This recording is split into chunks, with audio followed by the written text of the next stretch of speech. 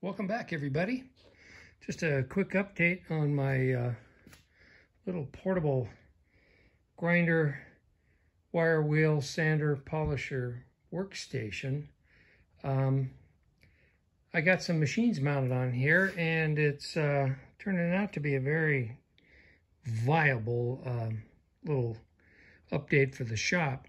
I did raise the legs a couple of inches to get this up to a better working height for me. It was just a little on the short side. So I've got my old Craftsman combination belt disc sander.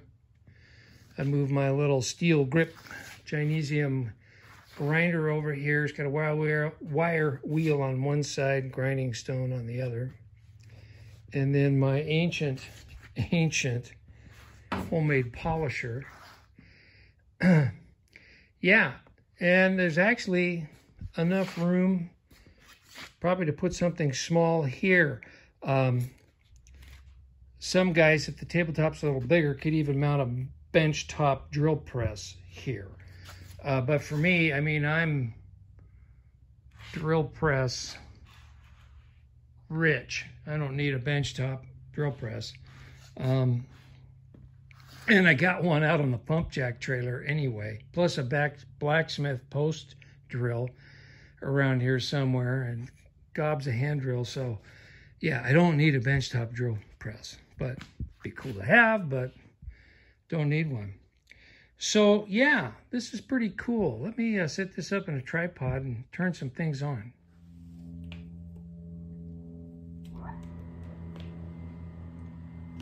It's always amazed me how quiet this little motor runs. God, that thing's got to be 70 or 80 years old.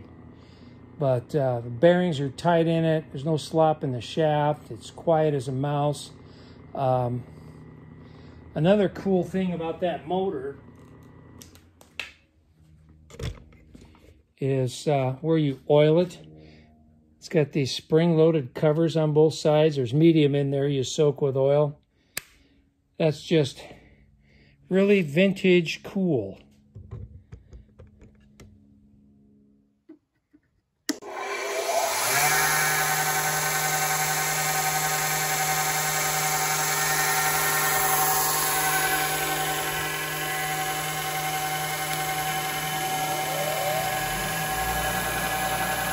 Yeah, this is gonna work.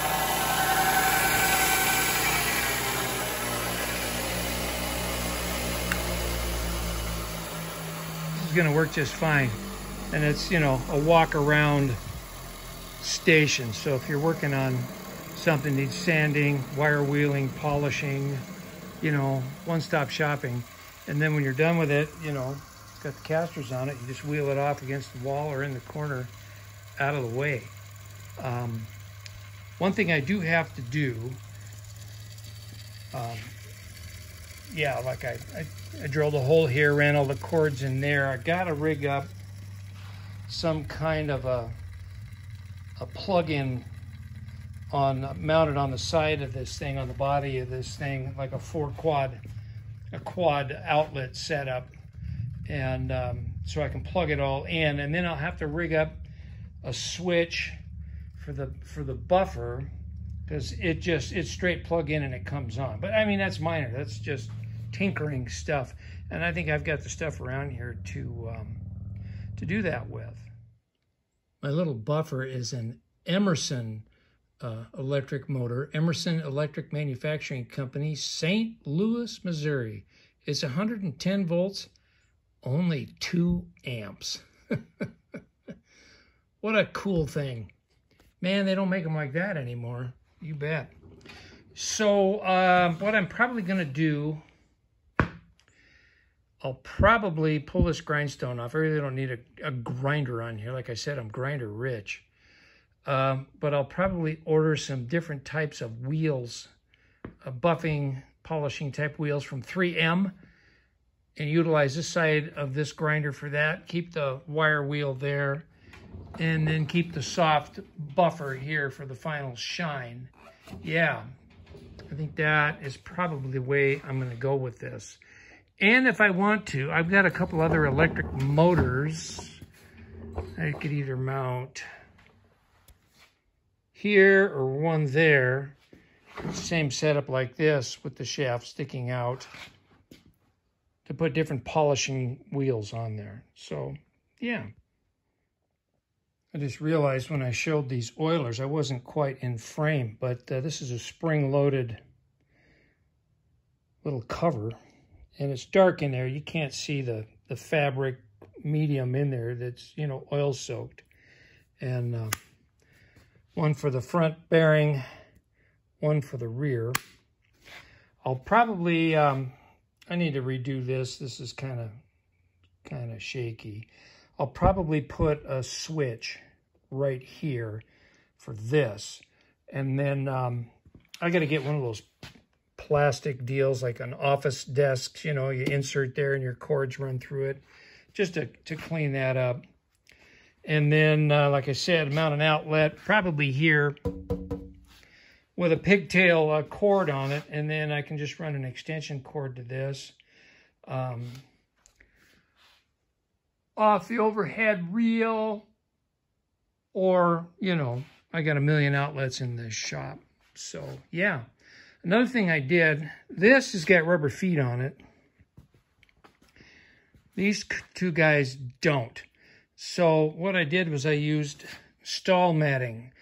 A year or two ago, when I was mounting my air compressor in here, I went to Tractor Supply and bought a sheet of stall matting to put under the air compressor.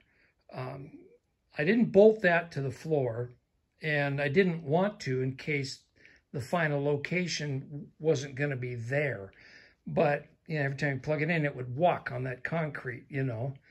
Well, sitting on that stall matting, it doesn't walk at all. That's the same place it's been sitting now for 2+ years. It hasn't moved at all. So even without bolts holding it down, that stall matting really did the trick. So when I had some left over, so, you know, hey, find other uses, and I did. And there's no vibration at all with these things, with this thing. I mean, it's smooth as glass, and even with this bargain, you know, grinder that's not a high-quality grinder, there's some vibration in there. I'm sure there's some run out in the shaft, but with that stall matting and it bolted down to that pine wood top, it doesn't vibrate at all. So there you go. A nice little update to the shop. Maybe this will give you guys some ideas also on you can do something similar, especially if you're cramped for space. I'm getting there. This shop is filling up, and but it's nice to have a portable station you can wheel out of the way, because I still haven't cleaned that welding table up yet. But the welding table was getting kind of cluttered with projects and junk, and having a grinder permanently mounted to it took up more space. And, you know, I didn't need a grinder mounted on there because, I mean, geez, I'm grinder rich. So, yeah, that'll free up some space on the welding table / fab table / whatever table. Speaking of tables, you know, my 10-foot long workbench, that actually is my primary workbench, but as you can see, it's covered with crap. I think I showed that a couple videos back that I needed to clean it, and I still haven't done it, so shame on me.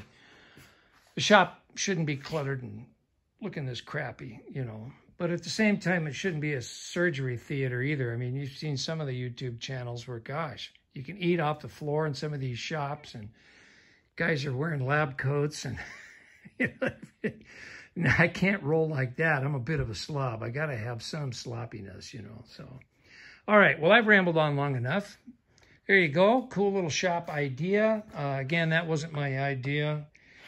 My design, that came from that book I showed you by Alexander G. Wares, Making Shop Tools. Google him, Alexander G. Weers, W-E-G-Y-E-R-S. His writings are good, and all the illustrations in his books were done by him, hand-drawn, very excellent work. Tedious work, but excellent. But I mean, he was a trained artist and craftsman. I mean, I think you would, if you're a shop guy, metalworking guy, or an artist type, you would really enjoy reading his stuff. So there you go. Thanks for watching, everybody. Enjoy the rest of your day. I will see you soon. Bye now.